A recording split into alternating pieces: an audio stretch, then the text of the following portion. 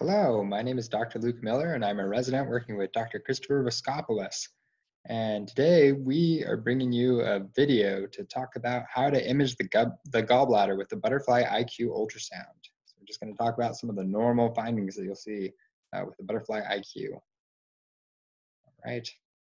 So the first step is how to image the gallbladder by finding the correct position.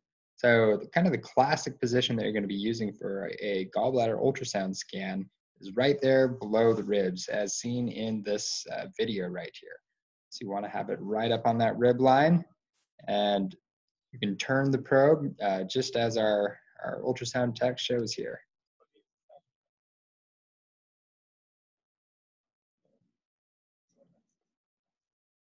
All right, so parallel to the ribs, that's going to be more of a sagittal image, which is kind of the long axis of the gallbladder. Then turning it perpendicular to the ribs, it's more of the short axis or transverse view of the gallbladder. So the advantages of this position is that the ribs are out of the way.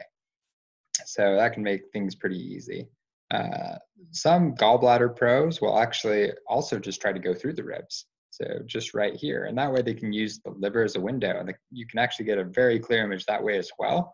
But then you have to deal with the rib shadows. And so people that aren't as accustomed to using the ultrasound probe might not want to use that particular method. All right. So the biggest technical challenge that you probably deal with in gallbladder imaging is dealing with bowel gas. So as you can see over here, you've got some bowel that is kind of intruding on our image, and can sometimes make it kind of hard to image the gallbladder.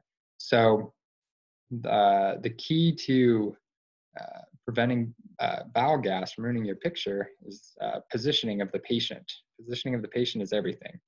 So one way you can do it is you can have them kind of roll up more onto the left side, and that can cause the bowel to drop away from the gallbladder, and you can get a better image that way. Another way to do it is to have the patient sit erect. That can also allow the bowel to kind of fall away from the gallbladder and give you a nicer view that way. Or you can have them take a deep breath and hold it, and the diaphragm will push the liver and the gallbladder underneath it down, and that kind of get it out from under the ribs so you can see it a little bit better. So all these maneuvers are really important for helping us to be able to get the kind of image that we want. So this image right here, this orange arrow showing us transverse rectus of the gallbladder, and here's all this bowel gas. And then over here is the liver architecture that you can see. I'll show you a video here that's even better. So you can see it right there, nestled in between bowel gas and the liver. Now, the gallbladder has a pretty distinctive shape. On the sagittal, or the long axis view, kind of looks like a banana. And on the short or transverse axis, it's much more circular because you're kind of cutting right across the plane of the gallbladder. All right, so this video kind of show you, see the bowel right there, working away. There's the liver architecture, and you can see it kind of stretching there as he's changing to the long axis. Okay. All right, so now what kind of clinical measurements do you want to be taking with the gallbladder? So one of the most important is to look at the gallbladder wall thickness, right? So you're going to be measuring this, and as you can see, a little tiny orange line, that is the thickness measurement that we're taking with this scan, and it's 1.4 millimeters, so not very big. Anything under 3 millimeters is normal. If it's thicker, then we need to worry about inflammation or cancer, other kinds of pathologies, okay? And the second measurement you want to be taking is the length of the gallbladder. So you want to get it kind of in that sagittal view, get it kind of look like a banana, find the longest image of the gallbladder that you can, and then measure it end to end. Now this one's pretty small. It's 3.95 centimeters. Anything under 10 centimeters is great. That's what you want to be able to see.